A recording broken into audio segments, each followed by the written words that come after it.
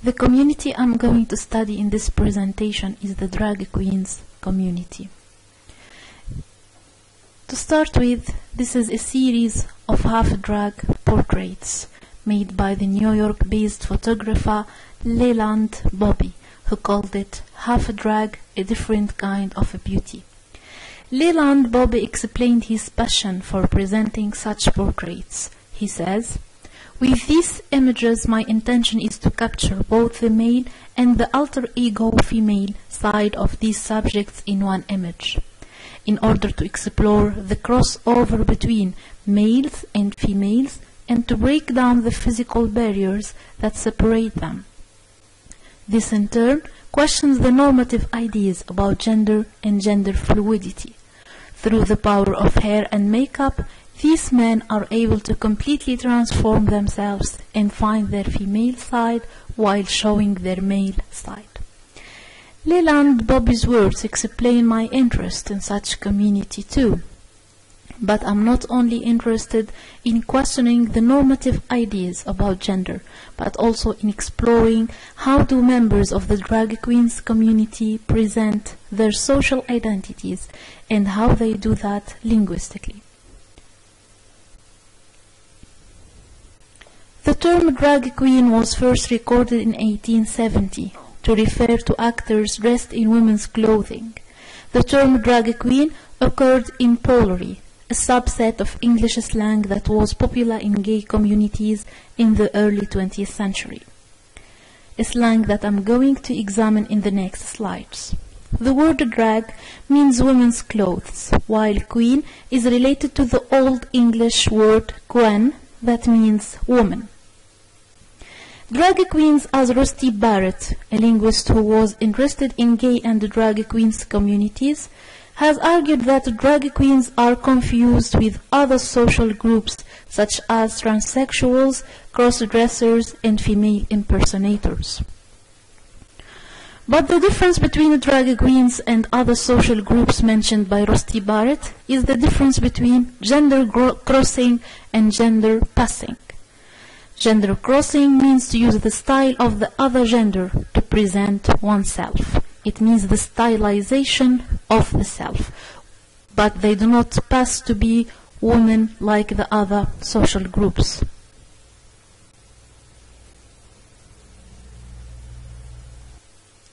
The famous drag queen RuPaul said, "I do not impersonate females. I do not dress like a woman. I dress like a drag queen." In a book called Language and Sexuality by Don Kulick and Deborah Cameron, gender crossing was explained as a source of signaling non-heterosexual identity. Drag queens are examples of gender crossing by adopting linguistic features that are associated with women, such as wide pitch range and swoopy intonation, but still use their own dialect of gay speak. In another book that is called The Drag Queen Anthology, drag was explained as not just a private cross-dressing, and it is not publicly passing for a member of the opposite gender as the gender passing in other social groups mentioned by Rusty Barrett, and it is not a form of transitioning for people planning to change gender forever. So gender crossing is different from gender passing.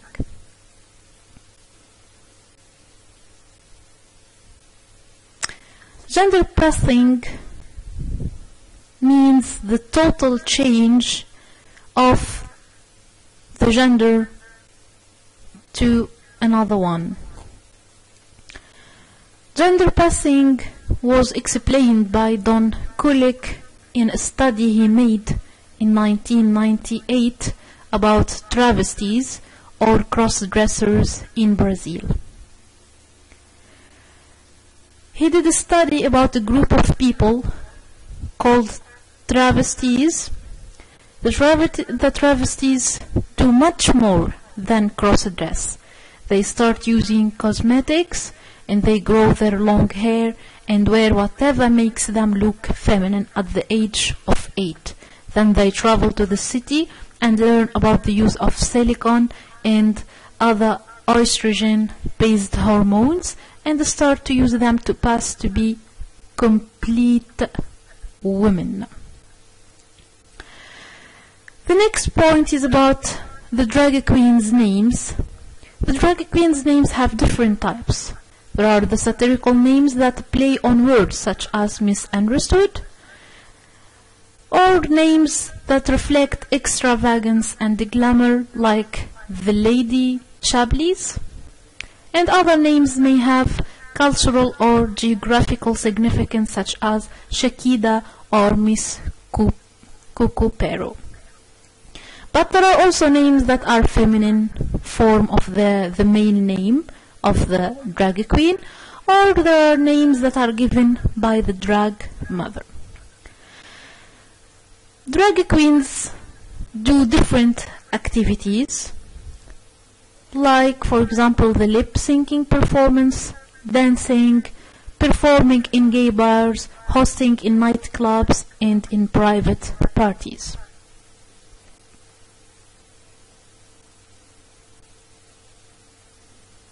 Drag queens do drag for different reasons. Some of them as a means of self-exploration, just as Leland Bobby said, to explore their female side.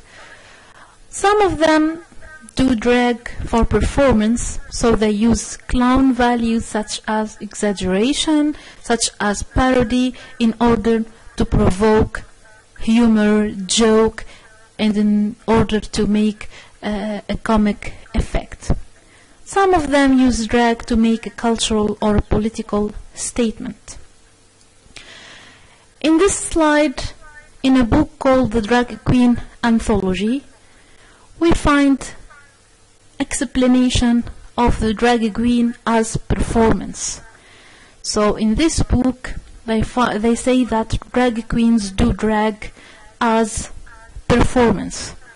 Drag's core elements are performance and parody. Drag exaggerates gendered dress and mannerisms with enough little incongruities to show the otherness of the drag artist. In the exaggeration lies the parody. Drag is a performance because it needs an audience to appreciate the underlying joke. The joke is that a man can be a woman, or a woman a man convincingly enough. The joke in drag is to set up femininity or masculinity as pure performance, as exaggerated gender display, and then to cut them down as pretense after all. As I said, for some other drag queens, they do drag in order to create a gender-blurred sexual identity, and by that to present a cultural statement or a political statement about, or to take a stance about something. For example, one of the famous drag queens called Anna Livia stated in her book in 2002 that drag queens intend to perform femininity ironically by talking like a woman when I am actually a man. I communicate a critical stance towards heterosexual masculinity. But even though drag can be done by different sexualities and genders, and we can find drag kings who are females performing the male gender, drag queen's performance is a very important and fascinating aspect of the gay culture and community. Now, in order to study how does language construct a specific community, it should be noted that some specific notions should be studied in relation to language. In this case, I'm going to mention some variationist approaches to language and gender than language and sexuality. The first point that should be discussed here is the difference between sex and gender and sex and sexuality. So the first step is to decouple sex, gender, and sex and sexuality. Sex means the biological notions of male and female, while gender means the cultural notions of femininity and masculinity. So sex means the biological male or female, while gender means the socially constructed identity. For the other two terms, sex and sexuality, sex means the act, while sexuality means the socially constructed identity also. What should be kept in mind here is that in some cases the practice of being feminine gender identity doesn't match the cultural notion of femininity or the biological feminine. The first approach to language and gender is sexism and dominance. The approach of sexism and dominance traces the way that language is sexist and indicates the inequality of men and women, especially that women are inferior to men. Semantic derogation is an example of sexism and dominance approach to language. This approach also treats language used by women or describes the language used by women as powerless. It is an idea that Robin Lakoff in 1975 presented with examples of women's use of headdress, super polite forms, question tags, and hypercorrect grammar.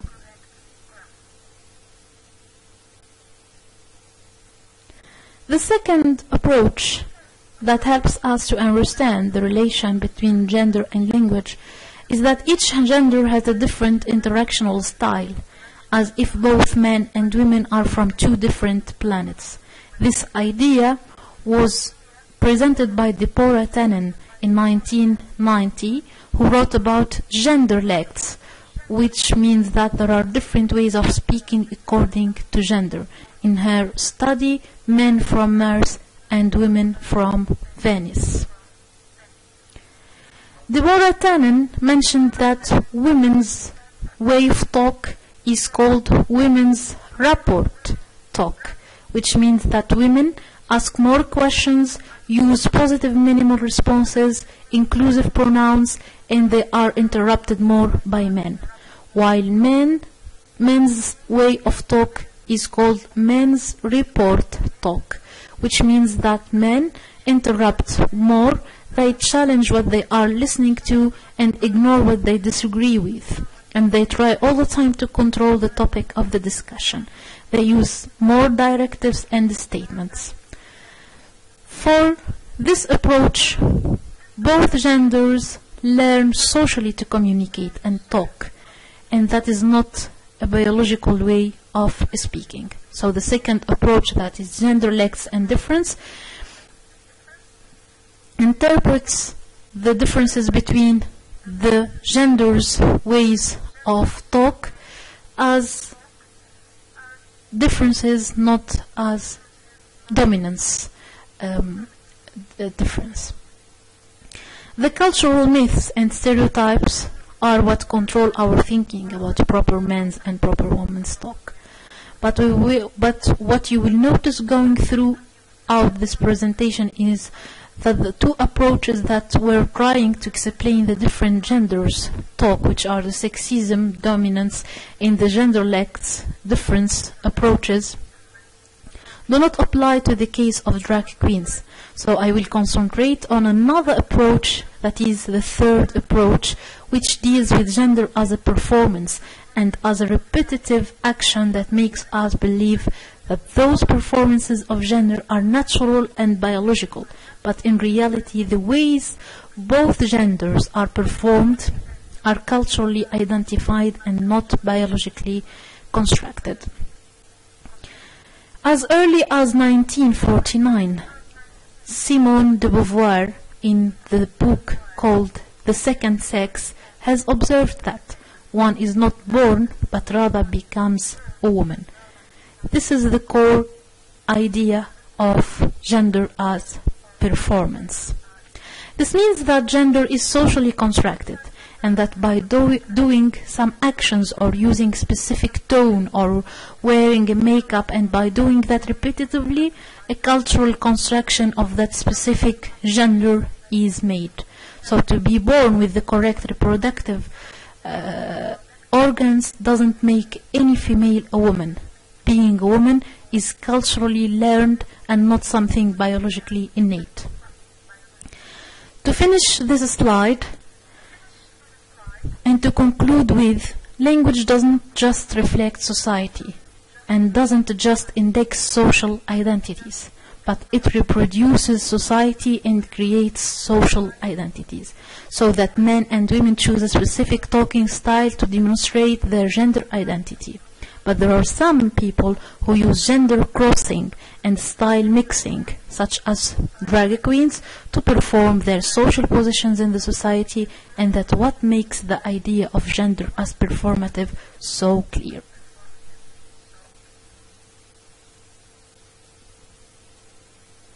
So learning how to become a woman differs according to time and place. What was considered to be a specific gender marker in the past may has changed today and doesn't indicate specific gender. For example, having long hair is a gender marker for women and short hair is for men, but today these are not indexed, or they do not index the same genders as in the past. In this slide, we find an idea about performativity, the idea that Judith Butler presented in her book Gender Trouble in 1990. Judith Butler explains gender as a performative. She means that gender is not viewed as a stable, prediscursive construct residing in individuals. Rather, it emerges in discourse and in other semiotic practices. So in other words, individuals do not simply act out pre-existing gender, they are always actively involved in the doing of gender. Cameron also in 2008 explained or supported also the idea of gender as performative. She says that what characterizes the understanding of femininity and masculinity is the pluralizing of femininities and masculinities. So attention turned to the various ways that linguistic resources could be deployed in producing a wide range of femininities and masculinities in different contexts and communities of practice. So the idea here is that even the most normative of identities are discursively produced and require repeated iteration. In the next video, Judith Butler explained the core idea of this presentation, which is the performativity and fluidity of gender.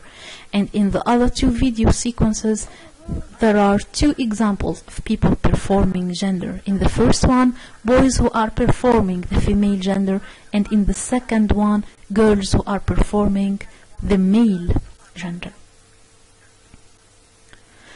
Language and sexuality is also a very important step towards the understanding of drag queens community. So in dealing with sexuality, we should carry in mind that sexuality, like gender, is cultural rather than a purely natural phenomenon. In their book, Language and Sexuality, Don Kulik and Deborah Cameron argued that language is the most powerful definitional representational medium available to humans, shapes our understanding of what we are doing and of what we should be doing. When we do sex and sexuality, the language we have access to in a particular time and the place for representing sex and sexuality exerts a significant influence on what we take to be possible, what we take to be normal, and what we take to be desirable. So the relationship between ways of speaking and the sexual identity presented is very fluid.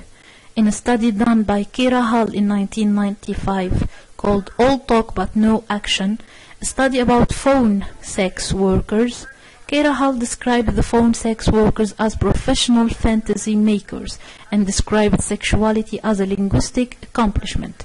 She found that workers adopt different voices at work and different styles and races at work, and that they were able to perform different sexual identities. Some heterosexual people perform homosexual and vice versa. And this is what she called cross-expressing. She means that people style themselves linguistically to perform different sexual identities, sometimes very different identities from their real-life identities. And the drag queens is another case of cross-expressing, in which a specific person, a man or a homosexual, let's say, with a specific sexual orientation, performs a specific sexual identity, not only physically by dress crossing, but also linguistically by adapting distinguished stereotypes to index and signal a specific sexual identity. In dealing with language and sexuality, what we are investigating here is not how speakers communicate their sexual desire, but on how do speakers employ the language to signal their homosexuality, and that is what we mean by sexual identity. In order to investigate the drag queens community, which is a very important aspect of gay communities, I'm going to start to trace back the studies that analyzed gay language, which is one of the examples of lavender language.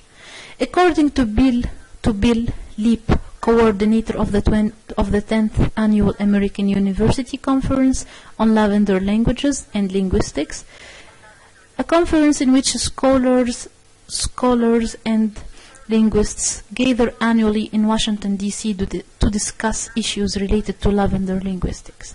Bill Leap believes that homosexuals communicate with each other in ways that are different from the linguistic practices of non-gay identified persons. And the use of the color lavender is often used to identify gay-friendly environments. And in order to surround gay issues, the term lavender languages here is used for issues relating to the pronunciation, vocabulary, and meaning in the language of the gay community. So lavender language is a special dialect and vocabulary used by the gay community, and in the Cambridge Advanced Learners Dictionary it was identified as words, phrases, and ways of speaking used by gay people. So the lavender language functions as a kind of homosexual code characterized by acronyms, plays on words, and double meanings only intended to be understood by the gay community.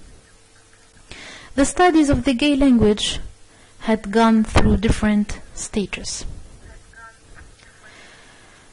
The first stage, 1920s to 1940s, homosexuality was regarded as a pathology, a type of psychological disorder. And the interest about the language of homosexuality was an interest about the vocabulary and gender inversion used by the gay community, and the interest in the language of homosexuality was for one purpose, which is in order to explain that type of pathology.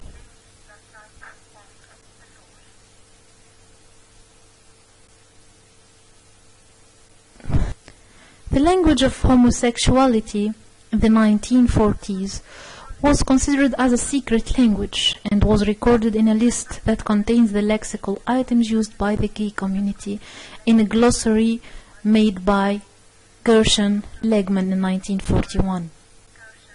But that language of homosexuality was considered to be a reflection of perverse identity at that time.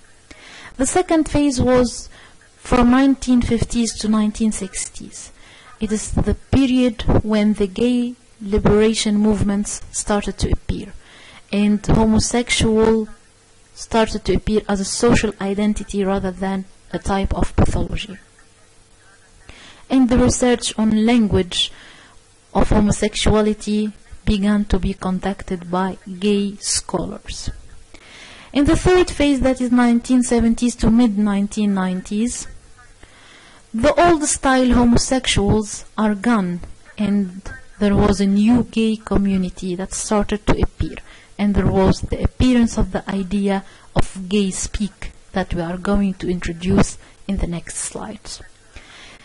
The last fourth period is the 1990s, which is called the queer critique of gay liberationist politics.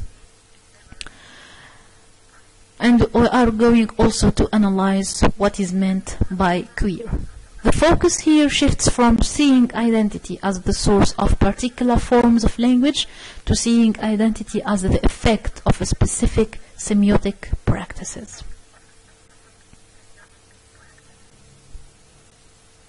These are examples of the vocabulary items collected by Legman in 1941 in his glossary, The Language of Homosexuality, an American Glossary. These are examples of language used by homosexuals who were treated as suffering from a psychological problem at that time, the period from 1920s to 1940s. The idea that gays have a secret language was dealt with as a proof of pathology, as I mentioned, and the dealing and the studies of language, the investigations of language at that time appeared in books for psychoanalysis, from which the following statement was taken, describing the homosexual as human misfits. So, in a book called Current Psychology and Psychoanalysis from 1936, there was a quotation describing the secret code or the secret language used by gay communities at that time, which is there is a widespread use of strange slang among these human misfits.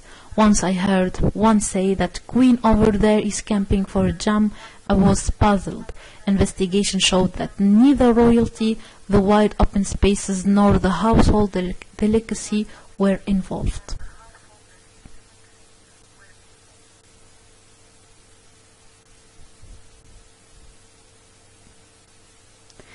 Next appeared the idea that homosexual doesn't have a language of their own, but rather a gay speak, which is consisted of the voice, the gay voice, the lexicon and slang, the camp talk, and the style inversion and gender crossing.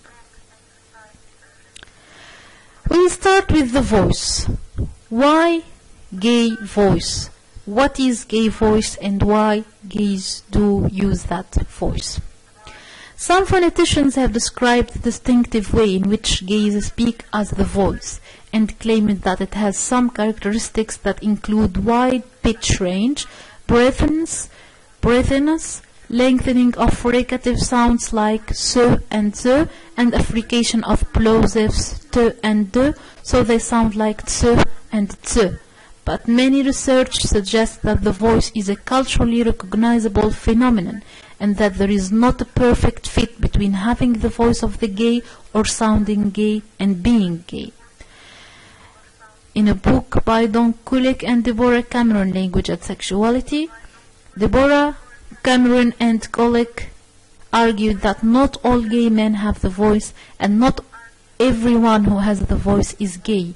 They said also that the fact that gays do X doesn't make X gay. An example of the gay voice and how it is culturally constructed, not just something related to gays only, the urban effeminate way in the film Brokeback Mountain introduced an idea that contradicts the stereotype of gay voice. The idea that not all gay men have the voice and not everyone who has the voice is gay. Another study has proved that the gay voice is not an indicator of gayness, but it is a product by culture.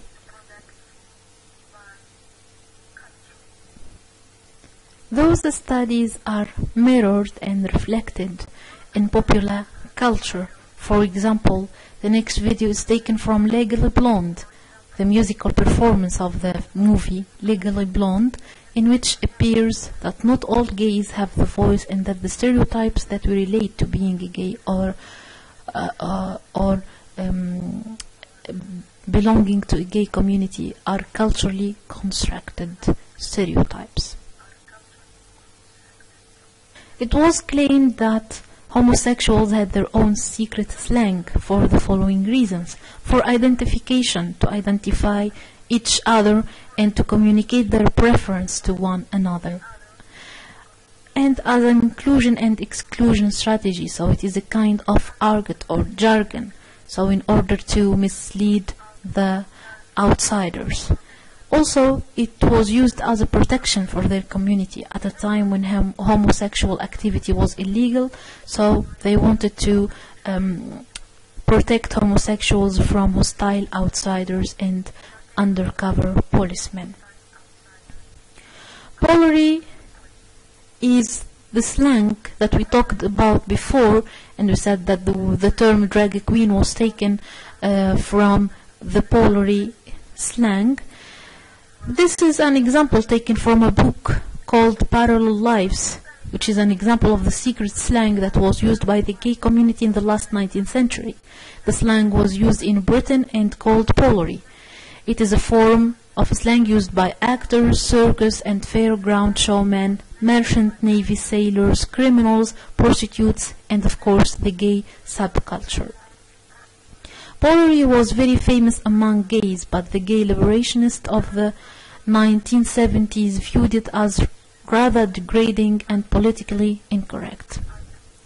In addition, the need for a secret subculture code declined with the legislation of adult homosexual acts in England and Wales in 1967.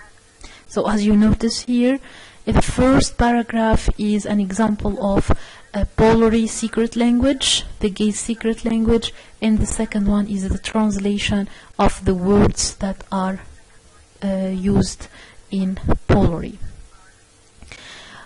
Another element that distinguished the gay speak was the use of feminine pronouns.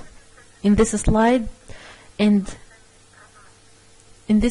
we are introducing the use of feminine pronouns. A very common usage in the speech of male homosexual is the substitution of feminine pronouns and titles for properly masculine ones. Male homosexuals use the term she, her, hers, miss, mother, and girl, almost never woman, in referring to themselves and each another.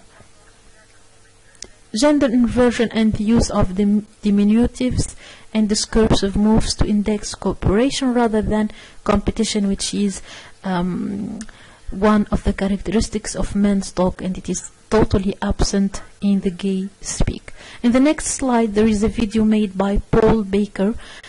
Paul Baker is a British lecturer in linguistics at Lancaster University who has spent several years researching this dialect, adapting the subject as a PhD topic, and authoring 3 books in the field of lavender linguistics. And this video is about the secret language Polary.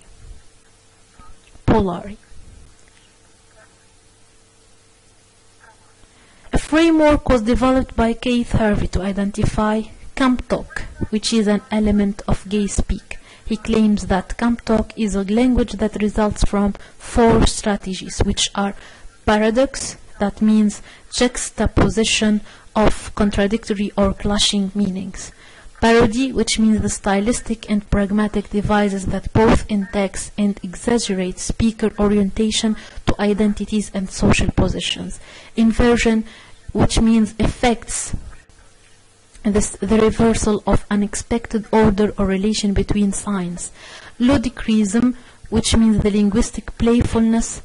This means utterances that suggest the multiplicity of meaning in language. In addition to the use of aristocratic mannerism and femininity to challenge the supposed unproblematic relation between language and identity, camp talk is the new trend in gay speak. The point here is that Keith Harvey made a development in the analysis of the language of homosexuality. He went far away from Legman's view in 1941 of that language as a secret code and of simple use of feminine pronouns and names of substitute masculine ones, through the analysis of how particular kinds of juxtaposition in language are used creatively to construct particular identities and social positions, instead of just looking at gay language as a reflection of perverse identity or as an authentic display of an affirmative identity. The idea here is that the previous studies started to look at how identities are reflected in language by studying people who are known to be gays, and to assume that the language used by them is authentically gay language. They started from identity to language, while the more recent studies, such as Harvey's and Barrett's studies, started to view how is language used to construct and create that non-heterosexual identity, starting from semiotic practices to create specific social positions. All of those elements mentioned by Harvey explain how is camp talk considered as queer language funny or disruptive and disturbing. And the point here is that what makes that language queer is not being used by non-heterosexual, but its lack of respect to the truth. So the linguistic playfulness it contains plays not just with the linguistic items, but to create with a fluid identity, it plays also with the idea of the truth of what is considered to be gender. So here in Judith Butler quotation or statement, she said the effect of camp on truth is to deprive hegemonic culture and its critics of the claim to naturalize or essentialize identities.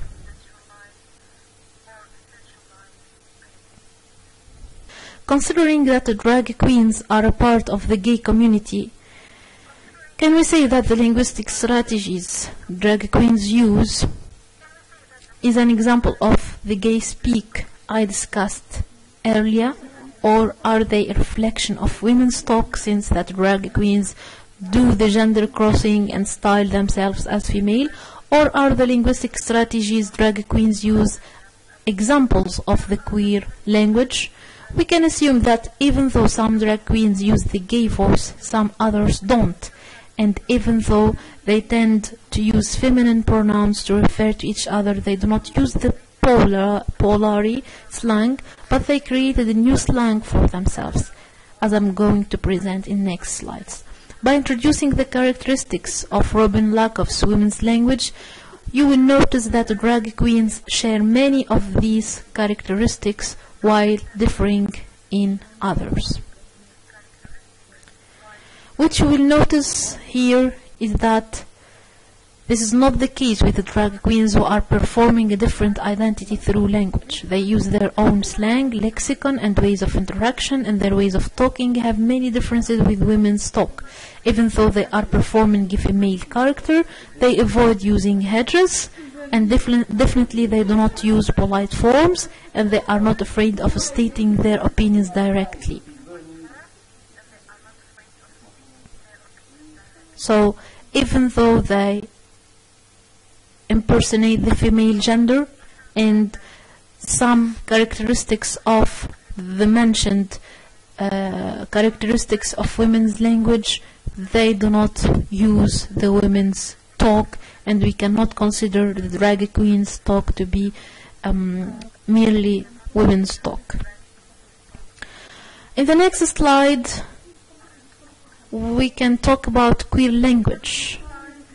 Queer language means the ways of using language that disrupted normative conventions and expectations about who could talk about sexuality and how that talk should be structured and constructed.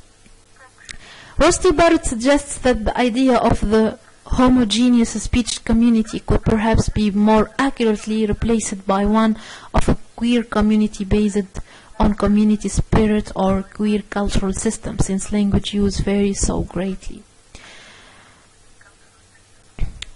Rusty Barrett, who analyzed stage performance by African American drag queens in 1997, argues that the key dimension in drag queens' language is the juxtaposition of linguistic registers and styles that index socially shocking positions sometimes. According to Barrett, ladies are not expected to talk rough, but the stereotypical women's talk by Robin Lakoff that I stated in the previous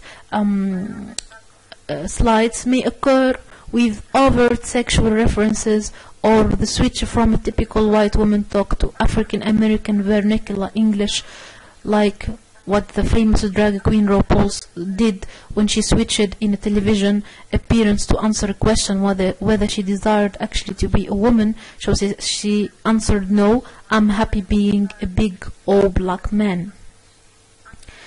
To conclude with, the gayness of the drag queen, as Barrett stated, is not signaled through discrete linguistic codes, lexicon, gender, inversion, gay voice, or through discursive moves. Barrett insists that the drag queen's queerness is materialized through the co-occurrence of linguistically and socially contradictory forms and registers, for example, hypercorrect pronunciation while uttering obscenities. In the next slide, we are going to see a short video about how do drag queens speak and what do they say when they speak. These are examples of the slang used by drag queens taken from a very famous televised reality show on Logo Channel called RuPaul Drag Race. For example, here you can find the word beat one's face, which is actually a compliment for a drag queen. It may appear as an insult, but in the drag queen's slang, it is a compliment.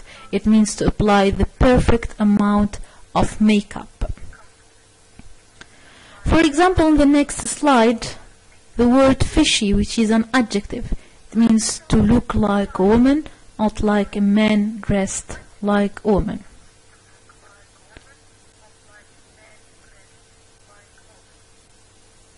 And here, the most famous word is sickening. It means incredibly amazing or excessively hot, while the letter T means the truth. I want to know the tea. It means I want to know the truth. The last point of this presentation is about the perception of society of drag queens. How does society see drag queens? What is fascinating here is the big change from the look in the past to homosexual as a pathology to a different way of looking at them as presenters of exotic ways of living and self-expression. For example, in this passage taken from the book called The Homosexual in America, 1951, written by Donald Corey, a campaigner for homophile rights, drag queens community was described as an exotic community. In paragraph 1, you can find the highlighted words, and they are describing the makeup, the hair, the eyelashes of the drag queens. And in the second one, he is using their ways of talking to each other, using the feminine pronouns to refer to each other, and also the feminine names. Also, Andy Warhol, who was an American artist and a leading figure in visual art movement, the pop art movement, finds that, among other things, drag queens are living testimony to the way women used to want to be, the way some people still want them to be, and the way some women still actually want to be. Tyler Dane, also an American singer and songwriter, has confirmed that idea when she said, "I love drag queens, they perform me better than I ever could myself." The strong presence of drag queens in popular culture, in TV reality shows, in songs and movies is also proof of that big change in the way that society perceives the homosexuals and especially the gays. Drag has come to be celebrated aspects of modern gay life. For example, many gay bars and clubs around the world hold drag shows as special parties. Several international drag day holidays have been started over the years to promote the shows. In the US, for example, drag is typically celebrated in early March.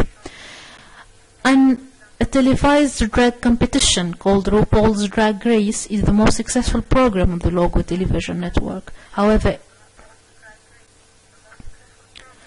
for example, also the high heel drag queen race, which is an informal custom to drag queen race in Washington, D.C. that happens each year on the Tuesday before the Halloween holiday, and thousands of spectators come to DuPont Circle to watch as 100 or so custom drag queens show off their elaborate outfits and race down 17th streets, and all the bars and restaurants prepare some special drinks and dishes